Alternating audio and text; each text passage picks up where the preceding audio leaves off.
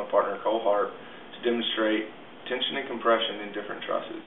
First, let me start by defining a truss.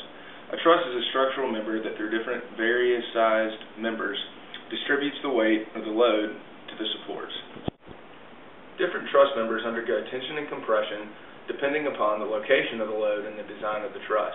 When a member is in compression, the member is actually shortened, and likewise, when it is in tension, it is actually lengthened. The first truss we're going to demonstrate is a modified version of the king post truss. The reason we modified the truss was to make the tension and compression more apparent for demonstration purposes. This truss consists of two right triangles with 8-inch bases, 6-inch height, and 10-inch hypotenuses. Now I'm going to apply a force using my hand to the top center of the truss.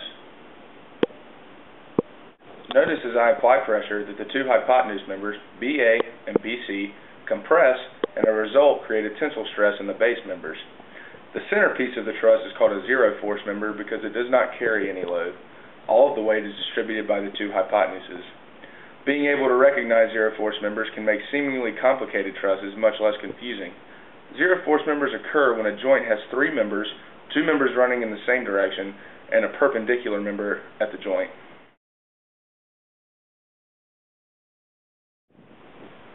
The next truss we're going to demonstrate is a modified version of the through-worn truss.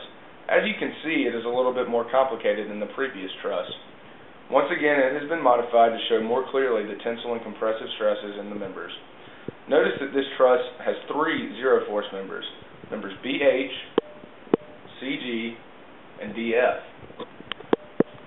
In this demonstration, I'm going to place a load in the center of the base. Due to the rigidity of the balsa wood and the design of the truss, it is difficult to see the tension and compression at work. So what we've done is we've color-coded the members to show which ones are in tension and which ones are in compression. We've shown the members in compression in blue and the members in tension in red.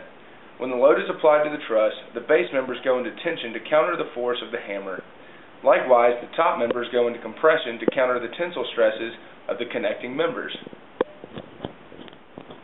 In conclusion, trusses are all around us, in homes, offices, schools, all kinds of buildings.